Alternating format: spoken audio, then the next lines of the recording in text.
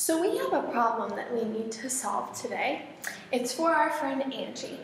So Angie owns a flower shop, and she wants to make bouquets for her 7 friends. She has 42 roses and 21 tulips. She wants each friend to get the same amount of flowers. We have to be fair, okay? So each friend gets the same amount of flowers. How many flowers are in each bouquet? So, we need to think about what we know before we start anything. What we know is that she has 42 roses and she has 21 tulips. And we also know that she has 7 friends that she's sharing these flowers with. So she wants each friend to get the same amount of flowers, but it doesn't matter how many roses and tulips are in each bouquet. That doesn't have to be the same.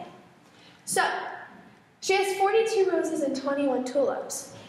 So we're going to give all of those away. So we need to know how much they equal together.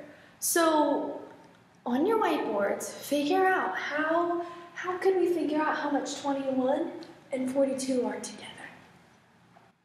All right, show me your whiteboards. Yes, we would add 42 roses and 21 tulips, and we would get a total of 63 flowers.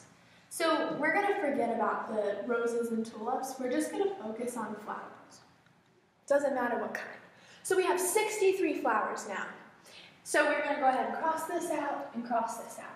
So we have 7 friends. That's our other thing that we need to keep in mind. We have 7 friends we're sharing with. So we need to spread these flowers around equally. Is there a way I could represent 63 other than words? Talk to your partner about a way I could represent it. Yes.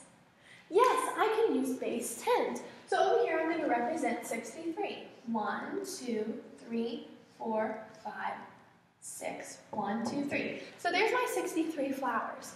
And here are my 7 friends. 2, 3, 4, 5, 6, 7.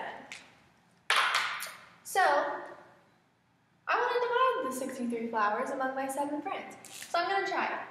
1, 2, 3, 4, 5, 6, 1, 2, 3. Turn to your partner. Does this look equal? No, it doesn't look equal, does it?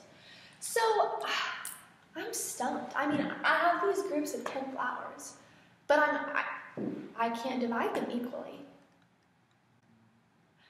So what am I going to do? Yes, I could split them into ones instead.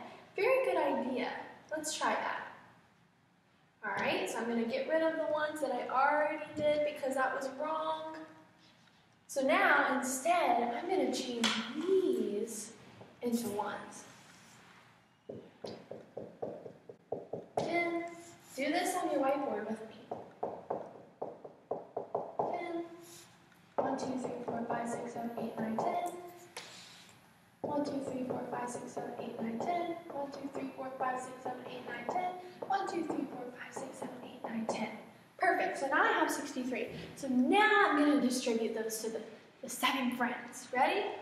1, 2, 3, 4, 5, 6, 7, 8, 9, 10, 11, 12, 13, 14, 15, 16, 17, 18, 19, 20, 21, 22, 23, 24, 25, 26, 27, 28, 29, 30, 31, 32, 33, 34, 35, 36, 37, 38, 39, 40, 41, 42, 43, 44, 45, 46, 47, 48, 49, 50, 51, 52, 53, 54, 55, 56, 57, 58, 59, 60, 61, 62, 63. Now, if I count how many flowers were distributed to each bouquet, I can figure out how many flowers would be in there.